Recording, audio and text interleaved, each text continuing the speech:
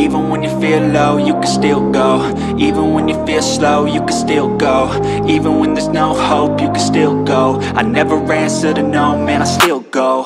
Go, go, go, go, go, go, go.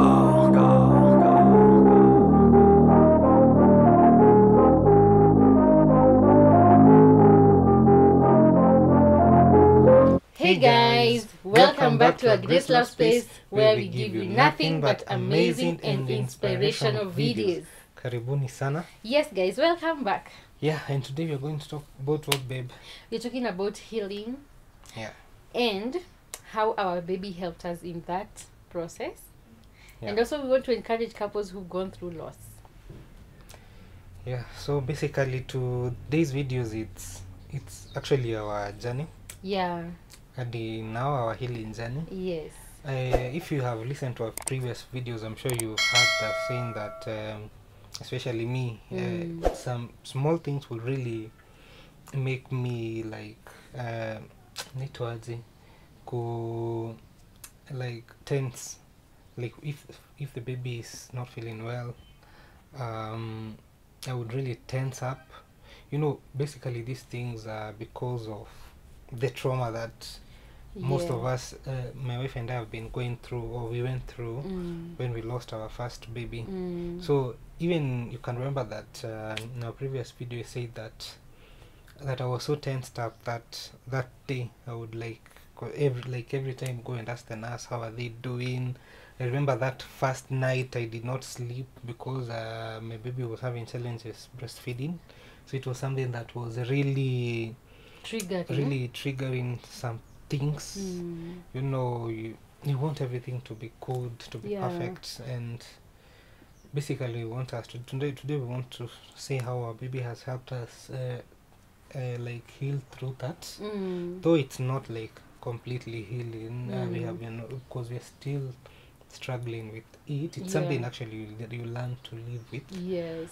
But I would say like our son has really played a significant role to help us cope with our previous loss. Because number one thing I saw, he has our girl's face. Anybody who saw our baby, our heavenly baby, while she was on earth, would like agree that our baby, our son is the face, the wanafanana kabisa, they resemble each other. So I think that for me, when I see our son, I see our girl, and I'm like, I see two in one in a way, and like it's new restoration. Yes. And I remember for me, when the first few days after we gave birth, I used to cry a lot. Not because I am not happy or I'm sad, but because my son reminded me about Riri so much that I used to cry a lot.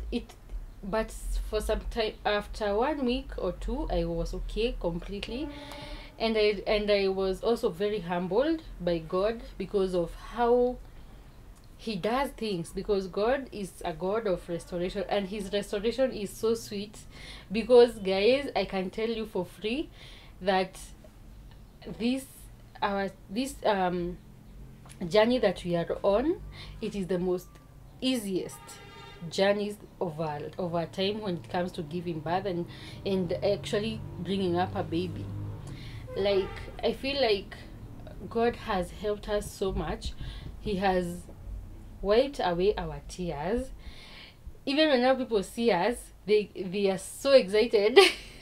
I remember there are people who I met, some people at the market, and I don't know them, but I think they are part of you. They are part of our family, our family and fans. And they told us, "Oh, Dana, hi, how are you? My name is," I don't know if she's Faith or what. Hi, Faith, if you're watching. And then she was like, "I follow your story," and I was like, "Wow." So people know about us. And now when she met me that day, I was not pregnant anymore. I had given birth, and she was so happy for us. So even people now seeing us happy and people being happy for us has also been so good. It has helped in the healing process, right? Yeah, because there are so many this I mean the healing journey, when it comes to restoration, it can be different. I don't know how to say it, but I feel like the journey that we've been on has been totally what is the word? I'm trying to say healing, but I'm also trying to say the way it has been easy. It has been easy so much because it has been smooth. It has been smooth. And Mimi, for me personally, I would like to encourage another woman like me who has gone through loss, especially a loss of a child, because that is the loss that I understand. That is the loss that I understand. There are so many losses. There is loss of a parent, loss of a sibling, loss of a mom or something. But for me, I'm talking about the loss of a child. I will encourage that lady or that husband or wife, that couple, to try conceiving again, to try it again, because it plays a big role. Like we're no longer sad like we used to be, because guys, we changed. Like grief changed us. We are no longer the couple that we were before loss, by the way. Yeah, but then in all honesty, when you experience such a traumatic experience like we did, everything changes. Yes. Like your character. If you are a patient person, your patient starts running out haraka sana. Yes. Sometimes you will find out that you get angry faster, and that would really show that when it comes to like how you're living, you find yourself that you argue a lot. So many things change. We used to argue a lot. Actually, if you notice that most couples who have undergone loss, most of them tend to not continue with their relationship or their marriage. Yes, I think there are couples who have actually stopped being together after because loss of a child. because of loss. As in, so many things change. It brings a different person in you. I would say that grief changes you. For instance, let's say you're a patient person. For instance, kama mimi, sometimes I will now I will see like I would tend to lose patience easily, or get angry easily, and when such significant changes zinakuja, you will find that you and your spouse, you will tend to argue more. Maybe small triggers will like blow up, and you find yourself in bad moods or because I remember we immediately after loss, actually in that December, almost that December, was it December? I can't remember, but it was immediately after the loss thing that happened. We got into a very serious argument. I remember my husband brought a plate. He broke it like kapasuka, and that was. And I was talking to. I remember talking to our friends. I think our friends, and one thing I remember, our friend guy said, "You guys are just from a very traumatic experience."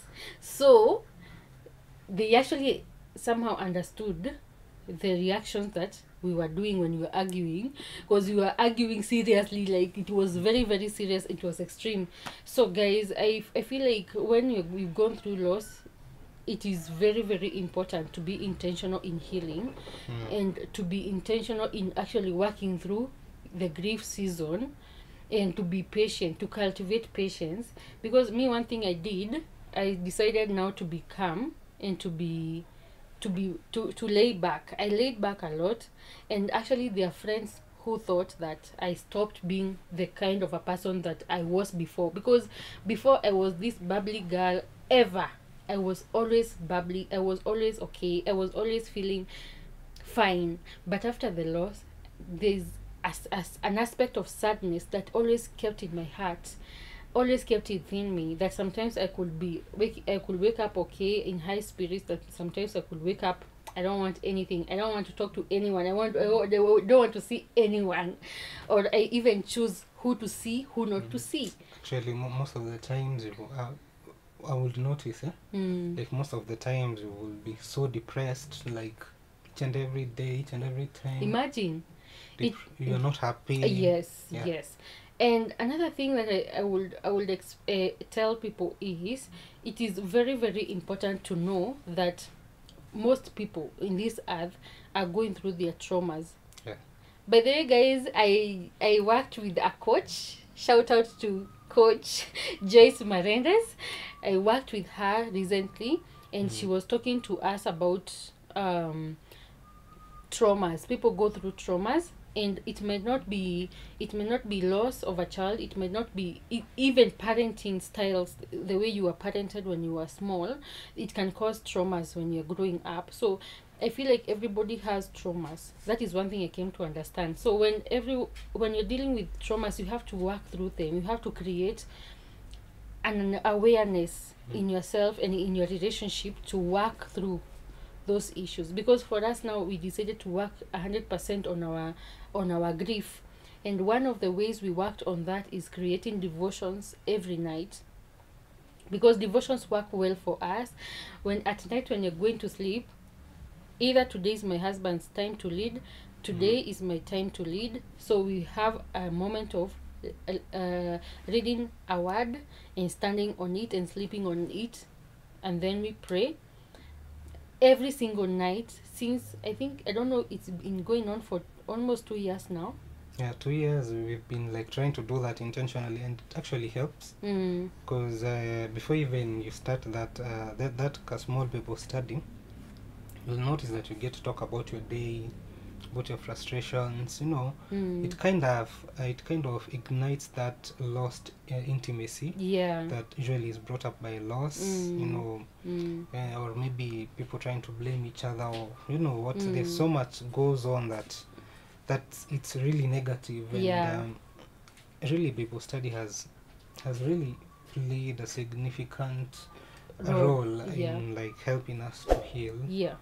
And another thing that I would say is that also, like, our baby, like, to me, he's my therapy. Like, just looking at him really brings joy. Yeah.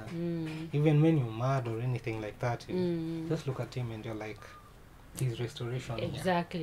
Exactly. So our encouragement a lot right now is actually telling the people who've been in that situation to try again, to try conceiving again when they are ready and when their bodies are ready.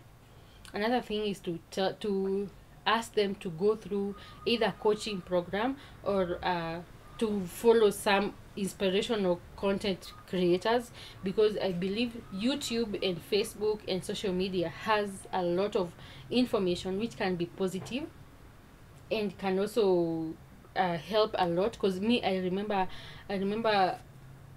from way back we followed our Marriage Chronicles. They give great content. That is Mary M. Monene and Monene Wanjema on Facebook, and also they have a YouTube channel. So for us, following them gives us a lot of information that we need, and it's our way of healing.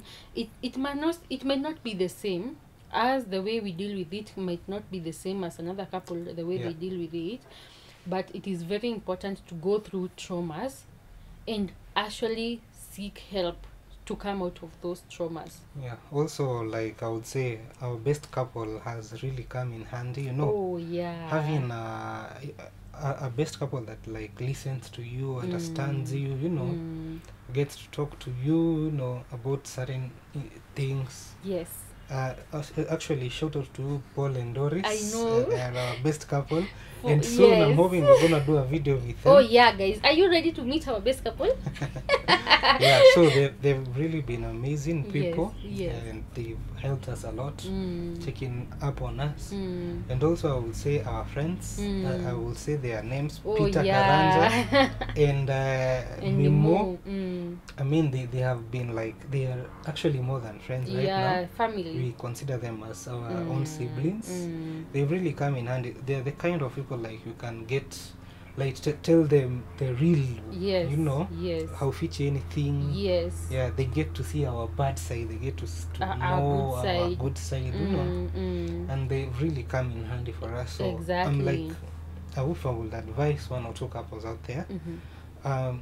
find either a friend Mm. or close friends where you can like talk everything Mm. and be true with them, Mm. or your best couple or whatever works with you. But sometimes talking things out Helps. really helps. Yes. Yeah. And also I feel like there are couples who are not good at looking for friends or doing, but I will ask you, in God's name, seek God together with your spouse. Yeah. Let God be at the center of your marriage, and that way everything is going to flow.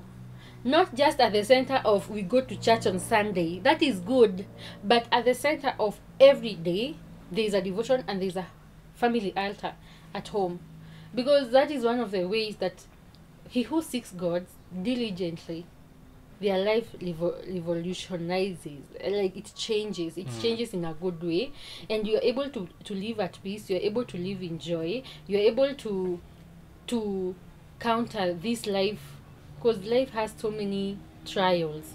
You're able to counter those life trials very, very easily. So for us, actually, that has worked. And I don't know, I feel like that we could talk about the same thing. But I hope that these points have helped another couple out there. Yeah, so number one, God ngatakusaidia. Yeah. Number two, you know, when God blesses you with another child, Yes. that child also is going to help you a lot. Yeah, true, for true, you true. to like heal. Mm. Another thing is a friend or a best couple or Yes. somebody who is very close to you, or that brother or sister, or, you know, somebody who you can like talk to them and Yes. like kuita wate kuyuturura. Yeah. That's a Greek word Like- for like It is. We it's- can only it's a- express it like yeah, it's to like everything. talking Everything. your heart out. Yeah, talking your heart out. Yeah. Another thing I would insist, kindly guys, I hope every couple can create a family altar at home. Yes. For us, it has worked wonders. So I would encourage every couple out there to create a family altar at home. Yeah, plus it's a journey. Mm. It's not like we are healed completely. Oh you know. yeah, it's a journey we are working It's a journey on. we are working on. But what I could say right now is that we've already made progressive steps, and that is what is important. Exactly. We are better off right now. We are able now to, we'll never be the same as we used to be, but in this journey we are progressing well. Yeah, so guys, it's a journey. Mm. It's not a one-time thing. It's not a destination. Yeah. I hope you've learned something. Today's video is gonna be short, but I hope that it's going to be impactful Yeah. to anybody, not just going through loss, child loss, parent loss, or anything, but Even any trauma traumatic experience. So guys, that's it from us today. Mm. Yeah, and I think we're gonna end there. Yes. So guys, I don't know, babe, you have something to add? I'll say, like this video, hit the subscribe button, and please make sure you hit the notification bell so that you're going to be notified every time there's a new video. Yeah. So guys, also remember that kindness goes a long way. And kindness always wins. Baraka. Bye. Bye.